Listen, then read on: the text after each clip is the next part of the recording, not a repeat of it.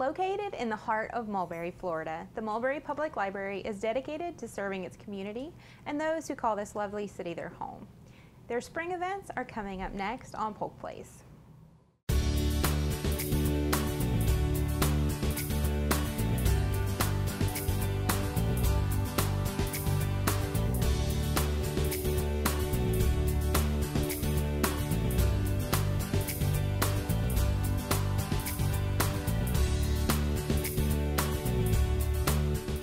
Welcome to Polk Place. I'm Tina Mann, and joining me in the studio today are Crystal Heck, the children's librarian with Mulberry Public Library, and also Sophia Simpson, who you're the library assistant there. Yes. Welcome to the show. Thank you. Mulberry Library has gone through quite the change in the last, few months. I know growing up, I'm a Mulberry, born, raised there. And it was a little musty room, but it's not anymore. Tell us about the new library and some of the stuff they offer.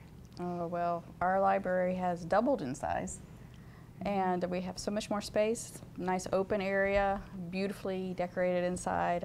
We can't say enough about it. We're in a really nice location also. Playground outside, pavilions. We have just a really nice area. It's located on the ground floor of the Mulberry Civic Center now. That is awesome. And that gives families a whole day. They can come and they can spend time at the library. I know as part of that, you guys have really started offering quite a bit of programming. I know you guys have redone your website, and all of the information that we're about to talk about, they can find dates and times about it, because we have so much to talk about that they're going to need to go to the website to get all the specifics, which is mulberrylibrary.com. Yeah, they can access our calendars there and our reservation system there also. Excellent. So let's talk about some of the programming you guys offer. Yay. Well, we have all kinds of stuff from little babies to teens to adults that we do.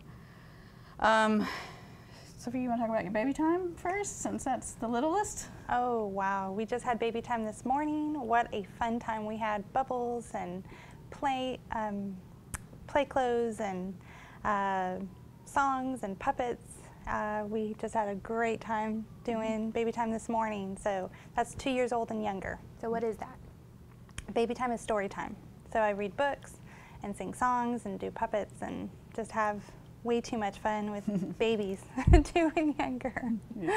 That sounds exciting. So once we get to preschool age, what can we expect? Well, preschool is me, and I do story time on Wednesdays, and that's 2 to 5.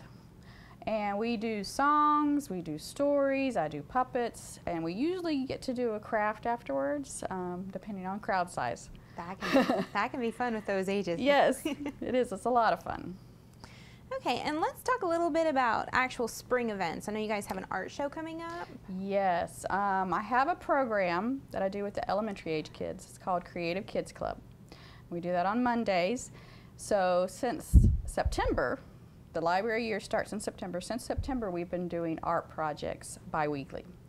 And so I have a ton of artwork that these kids have created that we've worked hard on, that we're going to display for the community to come see. There's going to be an art contest, and these kids are going to come in and just show off their work that they worked so hard on. And it's always so much fun for them to be able to see their work displayed and to know that people are looking at it. Yes, yes. I want them to feel very proud because they've worked so hard, and I have so many great kids that just love to do the art and are very good at it. That's awesome. So we also have an evening of poetry. Is that more geared towards adults? Yes, that is a cafe, refreshments and beverages provided, an evening with Florida's Poet Laureate Peter Mankey, which is very exciting to us because we were not sure that he would have the time to visit a little town like Mulberry, but he is coming for a reading, as well as Erica Bernheim, who's Florida Southern's one of Florida Southern's professor, and she is also going to be reading from her works of poetry that she has published as well. And there will also be an open mic extension of the evening where local poets, anyone can come and share their poetry with great poets like Erica and Peter. Excellent. So for people who don't know what a poet laureate is, what is that? The governor has appointed Peter Mankey to be Florida's Poet Laureate, so it's basically the poet of the state. And he has over 20 books of published poetry. Oh, wow. That is, I am a humongous fan of this man. He has got everything from witty pieces to children's books to darker pieces. It's just very, very, very good. Well, that's quite a coup for Mulberry. That's Yeah. awesome that they were able to get him to come. Something I'm kind of interested in to find out more, which is the mother-daughter tea. Tell me about that. Mother-daughter tea. Just imagine big hats, gloves, china cups, teapots. Tea Largo Beverage Company will be providing the tea for us. And we have Build-A-Bear. Every child will receive a Build-A-Bear. Oh, And with their ticket, it's $30 for a mother-daughter ticket, and then $15 for any additional ticket. It is a fundraiser for the Friends of the Mulberry Library. So it's going to be a wonderful time for the community of Polk County even. And is that a pre-ticketed event? Do they need to get them in ahead of time? We strongly suggest it. We had a tea in 2012 and it was sold out, and we could have probably had 2 teas for the amount of people on the waiting list. So it is a very popular event, yes. And they can come to the library and pick those up. Okay, is that the best way to, or the only way to get the tickets is pretty much to go to the library? Yes, come to our librry, yes. Excellent. That sounds like a lot of fun. I have a little girl. She's 11. She's almost out of that age where she probably wouldn't, but she's still mama's girl. So I think that sounds like a lot of fun. Sounds like a good age to do it. And invite a grandmother, an aunt, make it a family event Yeah. for sure. I can see my mom in a big hat. I think she might kill me if I tried to do that. You also are going to be visited, now we're talking, again, older kids, well, older high schooler kids. Colleges are going to be visiting the library. So you have an opportunity, the high schoolers have an opportunity to come talk with these people, right? Yes, we have 6 or 7 universities and colleges from around the area who a representative will come and make contacts within the community and answer questions about their programs and just have a conversation with parents and anyone who's interested in attending their programs. It's a wonderful opportunity for people who want a secondary education to come and have a conversation with these representatives. So really, that could be any age. I mean, even Oh, kids yes. who already are interested in a school all the way up into Right. adults who are looking at furthering their learning. Definitely. That's a really good opportunity. I know like Florida Polytechnic is coming, Southeastern, the community colleges around. So that'll be really good. You also have a book sale coming up? Yeah, we have every year we have an annual book sale, and that's just books that people have brought in as donations that either we cannot put on our shelves or books that we no longer can actually check out. They're not being checked out, so we put them in a big sale, and all the profits go towards the Friends of the Library, and it helps us out. And people always look forward to it. It's gonna be a little bit different this year. It's not gonna be at the Civic Center, but they can visit our website for the address and everything where it's gonna be. But it's usually a pretty good turnout, big lot. We got lots and lots of books to sell, so. Which is always exciting. Yes. So we talked about little kids, and we talked about preschoolers, and you guys also offer an adult book club. Yes, we just started that.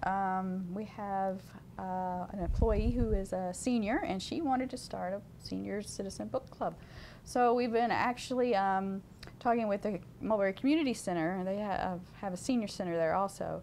And she's got people coming out from there, and we're offering it also to any adult in the community that would be interested in joining. And we're doing an awesome book called Redeeming Love.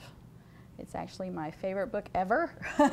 It's an excellent book. So anybody who wants a good love story, wants to read a good love story, they should check it out. That's by Francine Rivers, who is a great author, one of my favorites. Yes, yes. Best book ever. Box of tissues, though. You definitely need box one. of tissues. Yes. It's kind of like Nicholas Sparks. I get so mad at him when the first chapter and I'm already crying. I'm like, this is not okay.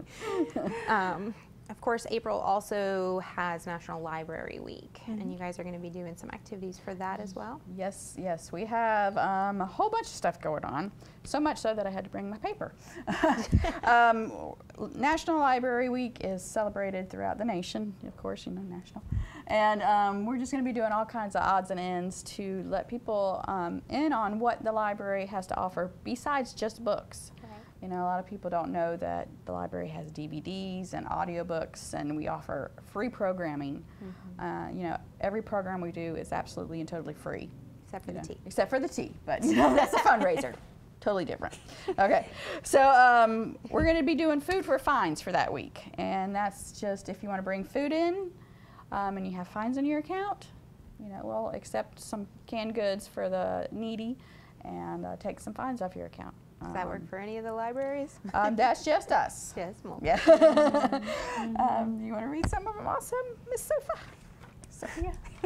Miss Sophia. Well, if you bring your library card with you to check out, you get entered into a drawing for a gift card that week. You can make your own bookmark and coloring sheet contest with prizes. And you can follow us on Instagram or Twitter for a small treat. Yeah, we have Instagram and a Twitter account.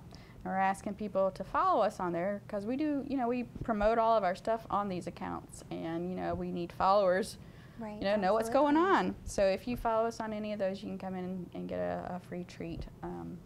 We're also doing, come in, check out 5 items. 3 of those have to be books. And you can get a free cup of coffee or a free cup of tea. So those are some of the things we're just doing to promote the library and everything we offer. You should. I mean, you also offer, you know, computers to people who don't have them, and Right. and wireless internet for, and you also offer study rooms, quiet places for people to be. So it's you guys have grown so much, and I'm proud of my little town. Yeah, I mean, we didn't even have anywhere you could sit down, you know, and look at a book, and now we have like 4 sofas or something. So. That's awesome. Is there anything else you guys wanted to mention? We did want to mention a few things on the calendar that are our normal programming, just to let everybody, you know. We wanted to talk about a program we have called After School Adventures that is every other week. And we take like a little trip around the world inside of our little library.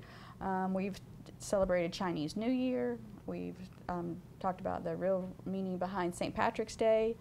This coming Thursday, we're doing a Holly Fest, which is an Indian festival to welcome spring. And we have all the colored powder and everything we're going to throw on all the kids. So that's just, you know, a program that we offer the community. It's called After School Adventures, and it's every other Thursday. We have baby time, story time. Anything you want to talk about, Ms. Sophia? Creative Kids Club. Creative Kids Club, that's the thing. That's the program we talked about for the Creative Kids Club art show that we're doing. That's on every other Mondays. We have Pause to Read, which is a program where therapy dogs come in and, you know, the kids read to them. If the kids are not comfortable with reading out loud to it really people, helps them. Yeah, it really helps them. They just sit down. We have the best little therapy dogs that come in and they sit down and read to them, and it's a world of difference for them. It's amazing how much those dogs pay attention too. Oh, yeah. They'll look right at you and yeah. watch you.